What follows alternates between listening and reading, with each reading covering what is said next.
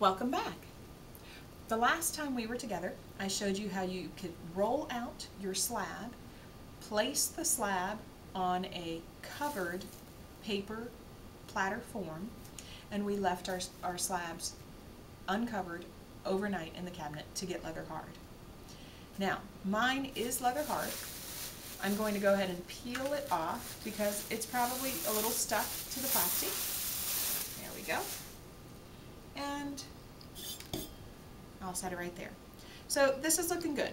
Leather hard means it definitely has its shape. It's retaining its shape, and it should, when you look at it, it should not be terribly wavy or anything. It should be a nice, clean looking form as far as the shape of the edges and everything.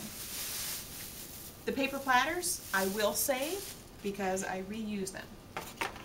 So what we're going to be doing is I'm going to show you how you're going to take this and clean it up and transform it into something like this. So what I'm going to be doing is I'm going to be cleaning off the edges, rounding the edges, and then adding my design. Now you will see that on this particular platter the design is carved. The purpose of the carved lines is it will prevent the glaze from running together. What we want to do is we want to have a line carved wherever we're going to have two glazes meet. We are then going to be putting underglaze in the carved lines, and then when we apply the glaze on either side, it won't run together. If you didn't have the carved lines and you had glaze, touch a glaze, they would run during firing. Just like a wet watercolor paint would run together if wet touches wet. Glaze will do that during firing. Now, before we begin on our design, you guys have all received the slab platter design sheet. You want to come up with some ideas that are strong, that you really like. If you would like to include a border on yours, that's what a couple of those are with the darkened areas. That's to include a border of some sort. And then you're going to take your favorite and you're going to blow it up big on the back. Now, let's go ahead and we'll clean up the edge. I'll show you how we're going to do that. I'm going to start off by looking straight down from up above, and I want to look to see if I have any irregular shapes along the edge, such as do I have any corners or funny places that are sticking out. And I'm just going to come in here with a Sureform, and I'm going to first of all just kind of take those down. Any areas that might be sticking out kind of strangely, I just want to clean that up.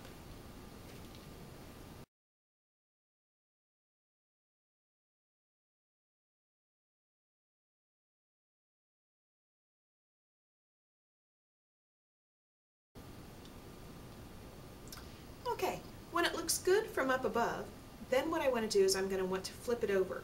But if I flip it over directly on the metal, I'm probably going to damage my interior. I'll probably get some lines on there. So what I'd like to do first is I'd like to place a fabric towel over it just to add a little layer of cushion and protection. So what I'm going to do now is I just want to check the back side to see if I have any irregular little edges that are sticking up, and I can just rib those sorts of things off.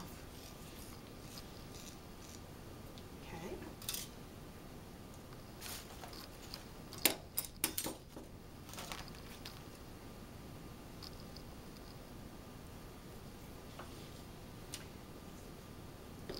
Now that I've cleaned up the back edge and the front edge, what I'm going to do is I'm going to take my little notched card.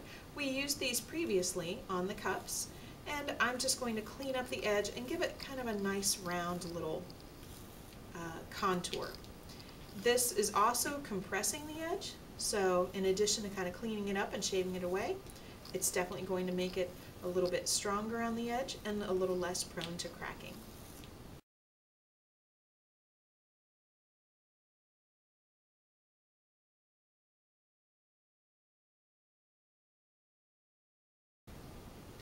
Okay, the exterior of it is looking rather nice now.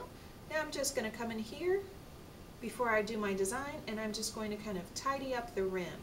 I do want a little bit of a flange on this particular plate, so I'm just going to tidy that up and kind of get my flange a little bit more defined.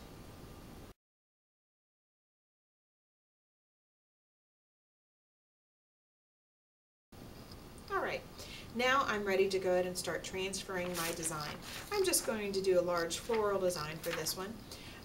If you would like to do, say, something like on this one where I have the border in there, I used a little paper template and I placed it on and I traced it. I do want you to notice the size difference between the original and the final. They do shrink considerably. So if you want to use a border like this, what you would do is you would just go in there and trace around it, and then you'll have a nice, relatively even edge. I am not going to use the border on this one, however. Instead, I am going to have my design just kind of overlap and move outward off the edges. Now, a few things that you might want to know. In addition to using, say, pre-made templates, you can have some templates that are commercially made that I have over in the drafting tool drawer. I have templates like this and of many various sizes. I also have this great tool. This is called a flexible curve. If you hypothetically wanted to have a curve and you wanted to repeat that line a few times, you can just put it on there and move it over, and you can repeat that curve. So the flexible curve is a nice little tool. And of course you can use straight edges. Rulers or the edges of templates work really well too. I am going to go ahead and start off with the center of my flower. And for this, I'm just going to use a template to trace. And you can really use anything. If you have any objects sitting around that you want to use to trace, anything will work. I'm just going to start out with a nice little template there. And I am just going to kind of wing it based on my loose sketch there.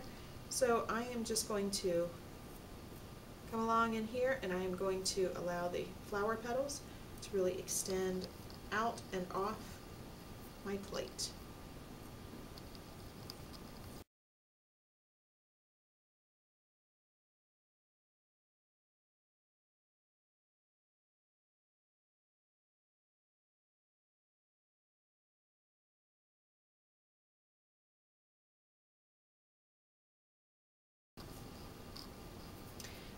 Alrighty, I have my design laid out now. I have it lightly drawn on there.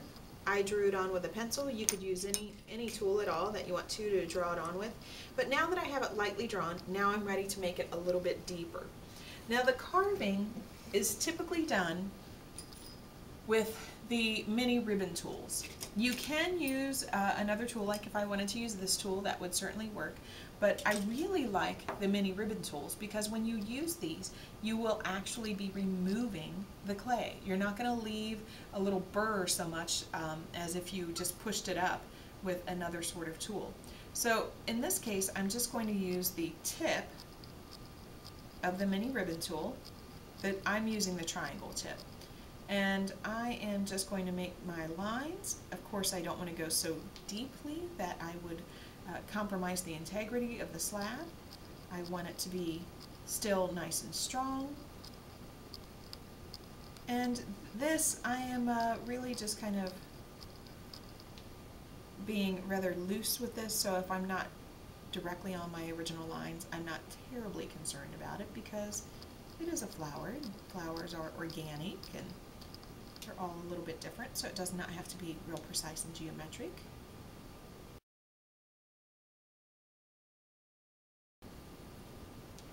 One thing I think I should mention is when you carve, you want to be very careful not to put any weight on the rim. So I'm holding my arm up above the rim to prevent putting any weight on it. Because if you rest your hand or your arm right on the rim, you could easily cause a little bit too much pressure and you could crack your piece. And it's very hard to fix once you have cracked the rim of a nice big platter like this. And you especially don't want to do it at the end. You're going to have to use caution the whole time that you're working so you don't flex or bend these and that you don't put unequal pressure on them.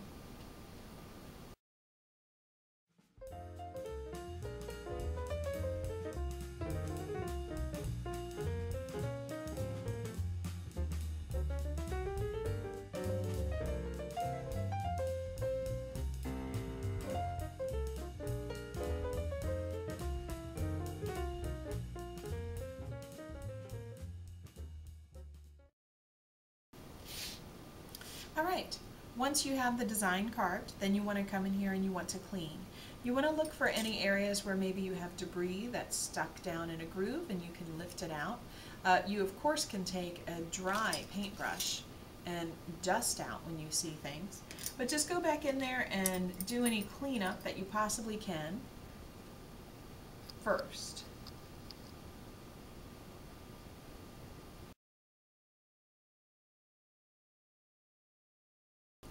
Okay, now that I have preliminary cleanup out of the way, now I really want to look at the edges to see if I happen to have any burrs.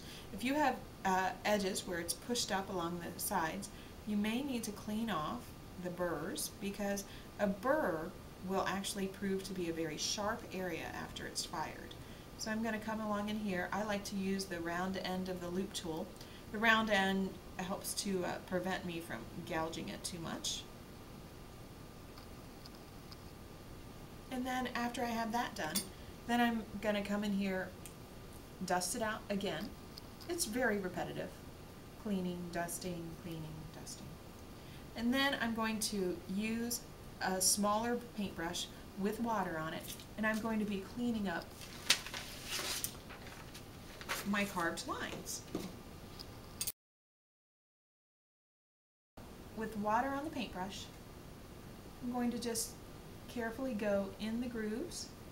That's going to remove any last little bit of debris, and it'll smooth out any tool marks that I might have. We really want this carving to be super clean.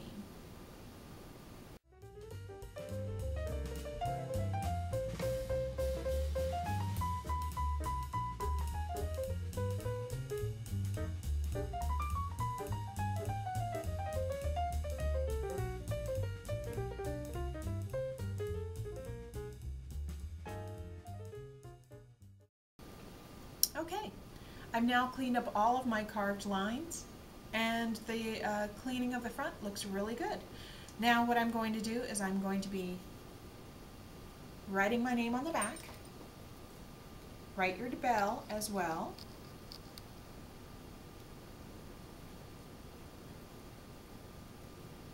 And what we need to do is we do need to store this so it can dry evenly and stay flat. Now what I like to do is I will like to place it upside down on a wear board. A very flat wear board is going to be necessary because we don't want it to warp. So for storage, I'm going to very gently and carefully turn it upside down on a wear board. I'm going to make sure that it is nice and flat. When I look at it, I shouldn't see any of the edges popped up, and I'm going to let it dry slowly like this, upside down. When it's dry enough, I'll flip it over and I will load it into the kiln. And that's how you do the carving and cleaning of your slab platter.